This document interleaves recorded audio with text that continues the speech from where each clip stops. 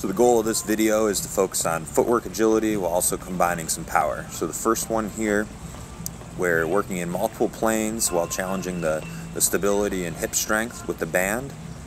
And then we'll move to a more lateral motion here, driving over each leg, stopping and planning, working on that transition of your footwork side to side. Then we'll get into a couple power exercises here on your rotational core strength and kind of exploding through your core and through your hips, driving up through the ball. And transitioning from that, our core likes to be elongated. So we want to get long and exploding in, engaging our core. So getting up overhead and driving the ball forward. At end range, the core really likes to be challenged. So we'll do the same thing here with the last and final med ball exercise. We also get a rotational component. So you're coming up overhead and driving the ball in 3 directions.